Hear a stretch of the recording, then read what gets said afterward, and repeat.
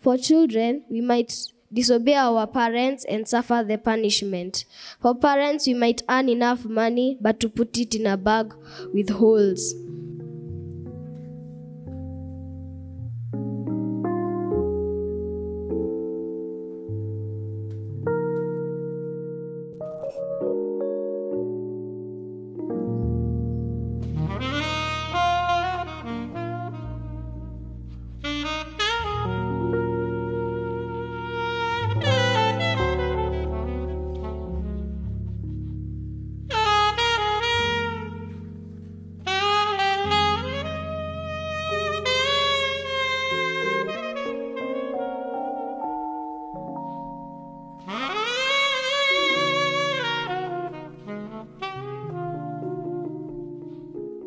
Morning, church. Our reading will come from the book of Haggai, chapter 1, verse 1 to 10. My name is Jerry Kamau.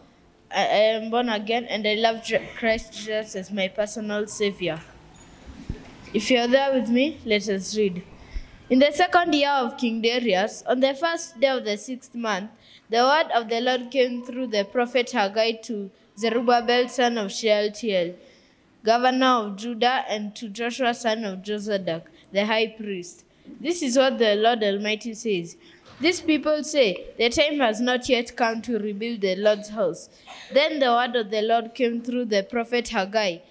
Is it a time for yourselves to be living in your paneled houses while this house remains a ruin? Now this is what the Lord Almighty says. Give careful thought to your ways. You have planted much, but harvested little. You eat, but never have enough. You drink, but never have your fill.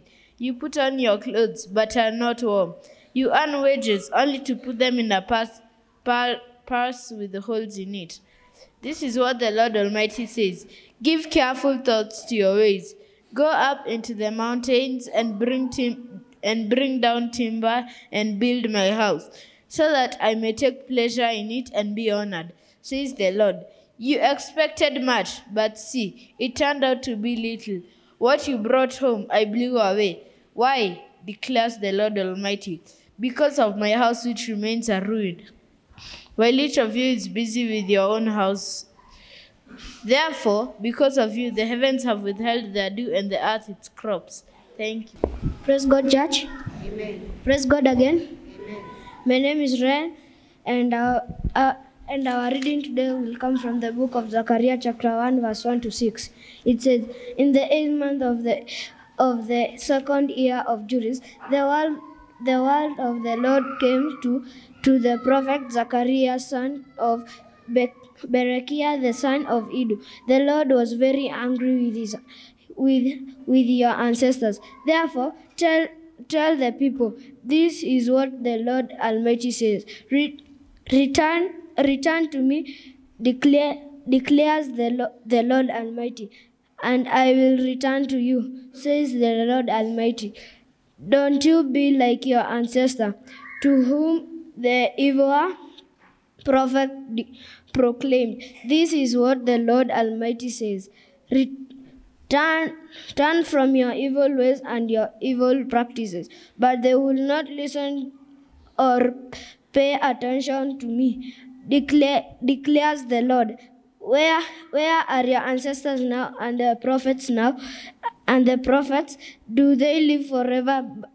But did not my words and my decrees, and which I commanded my servants and prophets, the prophets, overtake your ancestors? Then they repent and said, the Lord Almighty has done to us what our ways and practices deserve, just as he demanded to do.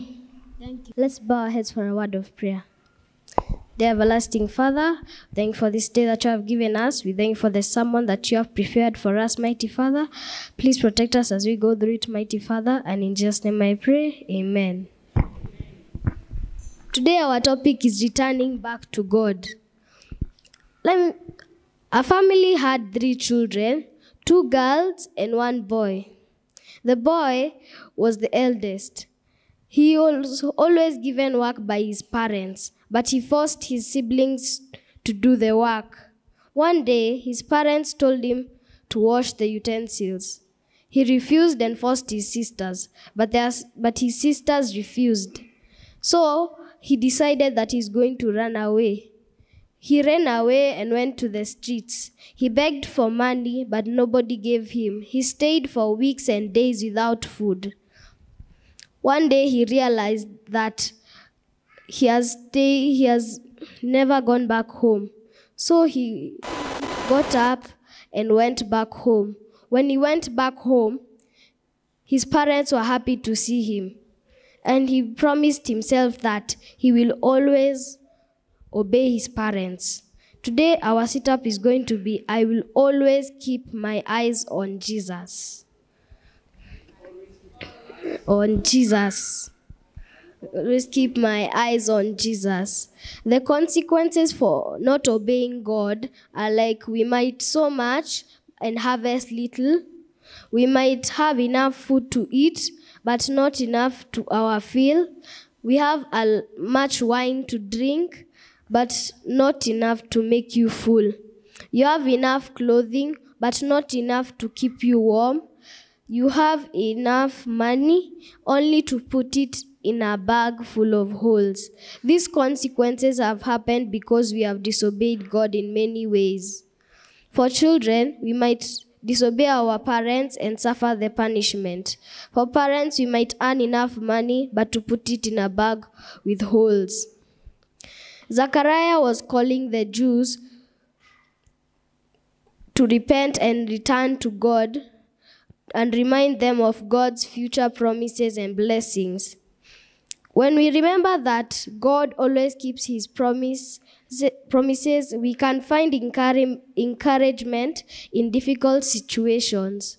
For us today as Christians, what are the things we do that make God unhappy? Here are the benefits of obeying God in Deuteronomy 28, verse 12 to 13.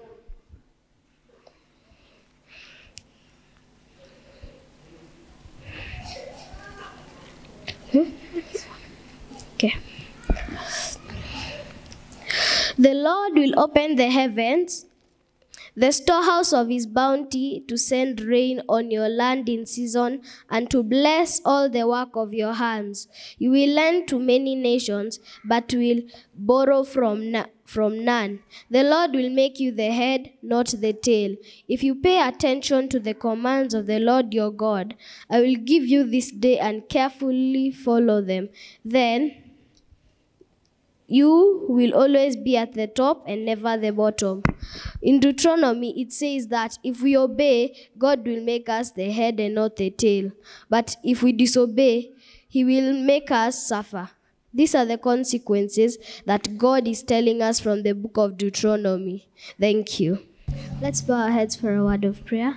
Dear everlasting Father, we come before you with thanksgiving in our hearts, saying thank you for this sermon that you have given us, mighty Father. Mighty Father, may you help us and guide us through this week, mighty Father. Mighty Father, may we turn back to you, mighty Father, and obey your ways, mighty Father.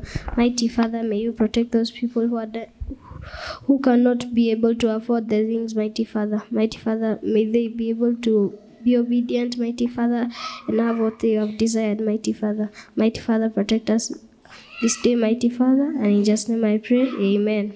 Amen. And in that mood of prayer, you cannot be able to obey God without having Jesus in your heart. Would you like to accept Jesus Christ in your heart today? Pray this prayer after me. Say, Lord Jesus, Lord Jesus, I repent all my sins. I repent all my sins. And I submit myself to you. And I submit myself to you. Make me your child. Make me your child. And from today, let me obey your word. Let me obey your word. I am your child. I am your child. You are my daddy. You my daddy. In the name of Jesus Christ, I pray. In the name of Jesus Christ, I pray. Amen. Amen.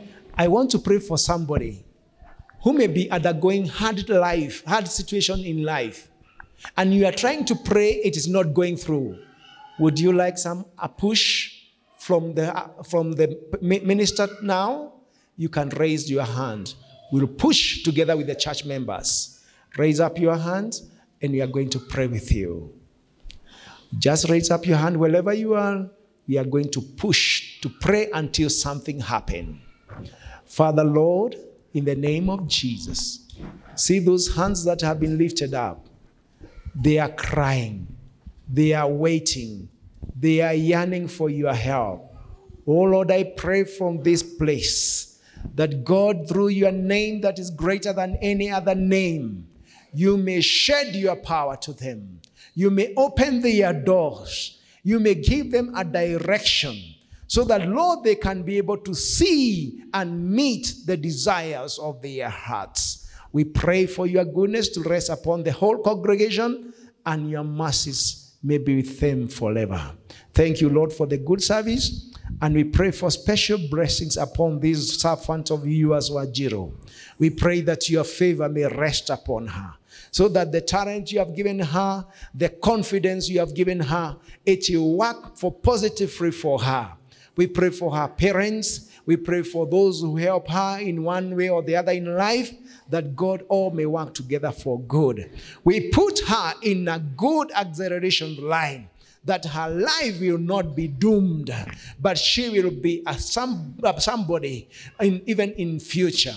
She will be able to speak your word here in Kikuyu, here in Logeri, here in Kenya, and also outside the country, because your blessings rest upon her. We praise you, we worship you. For this we pray in Jesus' name. Amen. Amen. And now, we take this opportunity to finish the service and appreciate each and every one of us who have made this service a success. We start with our Reverend Adfax Mawera Makofi. We also thank the session of this parish, Makofi. And once again, we thank the parents and the teachers for the good work, Makofi. And also we thank God for the children who have done a fantastic job, Makofi. And also the CAC TV Kenya for broadcasting this program to you. We also give you thanks. God bless you. And until we meet next Sunday, same time, same moment, saa 2 mpaka saa 3, may God bless you and keep you. Tufungue mikono, we receive the benediction. And may now God who loves you and cares for you bless you and keep you. Lift his face upon you, show his light upon you, and may the favor of God be with you, remain with you, and go with you now and forevermore. Amen, amen, amen.